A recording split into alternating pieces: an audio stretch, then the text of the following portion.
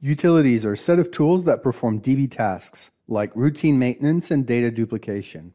We have to install them. First, we'll create a file system on the DB host and untar the utilities installation package in that location.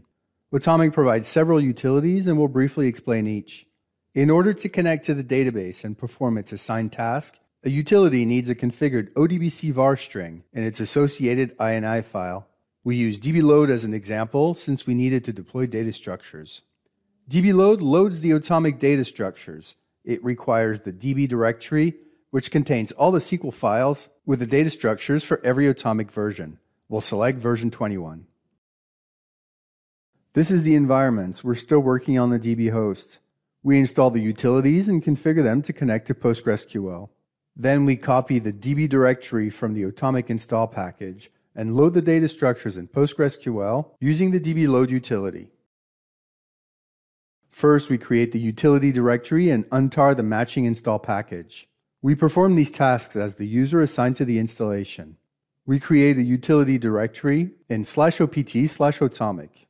We copy the util x6.tar.gz file from the install package to the utility directory. That file is found in the utility directory of automic.platform. Make sure to grab the right file based on your operating system and distribution. We gunzip and untar the file.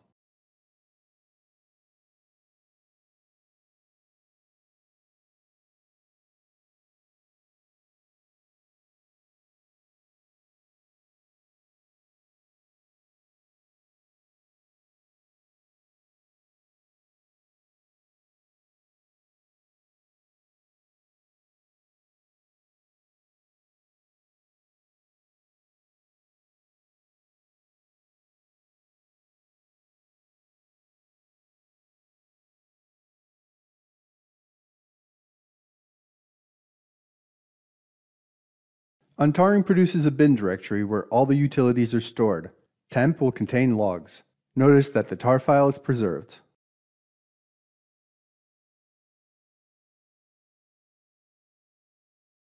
This is the contents of the bin directory. You're going to find several different file types, libraries with the SO extension. You shouldn't worry about these. You also find .sh and .inis. Those are your utilities and their associated configuration files. Let's look at the contents of the utility directory. ls*sh produces the utility shell scripts. The last two characters of the file name tell you what they do.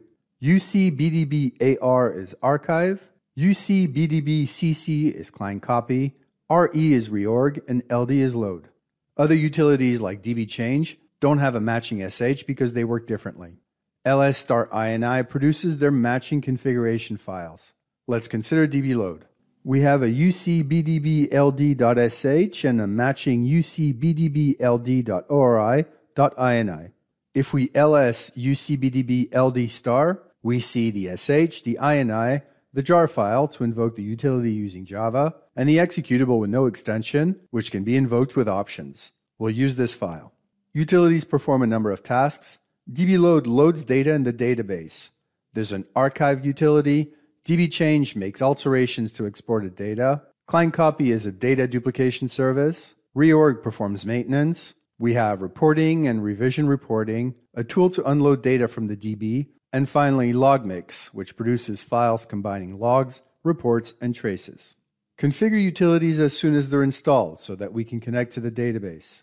We find the ODBCVAR string in the INI. Let's use dbload as an example, since we use it to load the initial Automic data structures. Initially, INIs are called ori.ini, and they remain inactive until renamed. This has been a standard Automic practice on Unix platforms for a few years. It's a good indication that the INI file wasn't configured. Also, this is true for all components because it's quite helpful.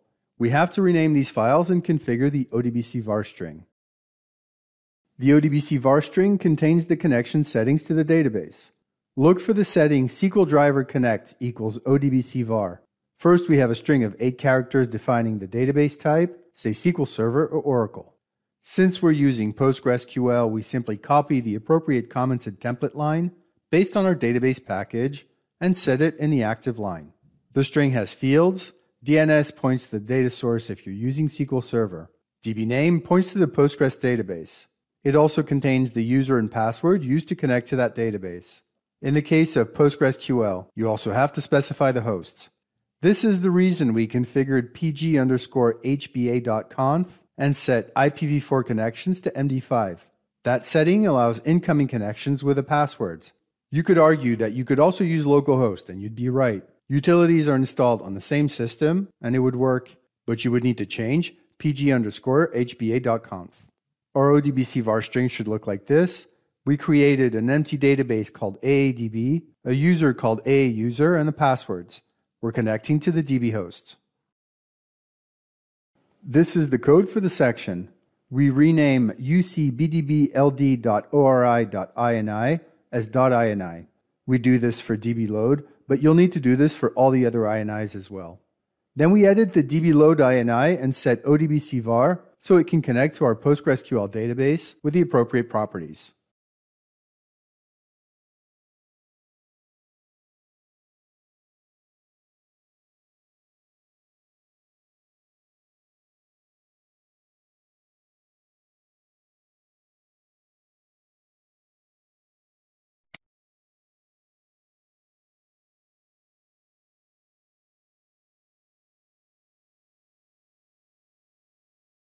These are the 4 fields we have to set: hosts, DB name, user, and passwords.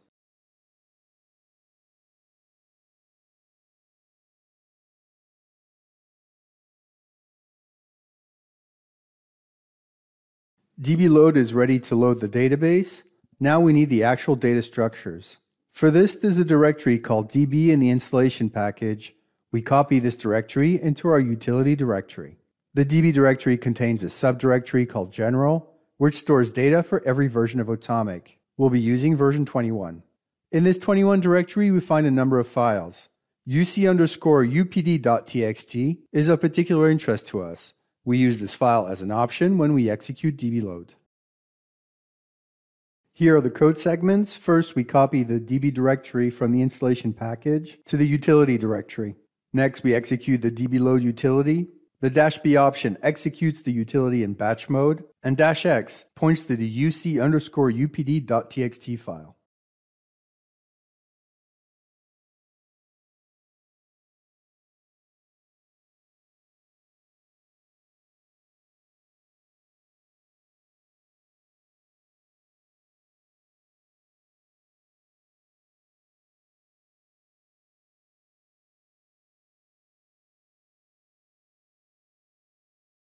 dbload executes. If it were to fail, you'd see an error message.